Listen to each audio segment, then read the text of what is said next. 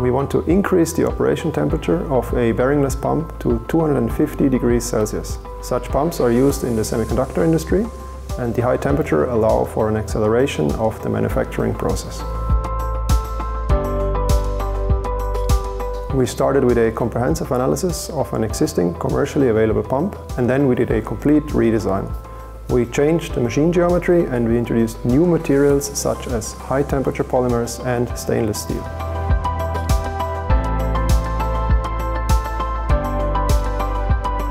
The main challenges lie in the sensing and the control of the magnetically levitated rotor.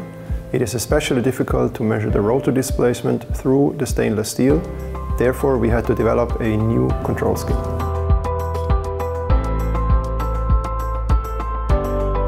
With our industry partner, the company Levitronix, we built and commissioned 2 prototypes and a testbed.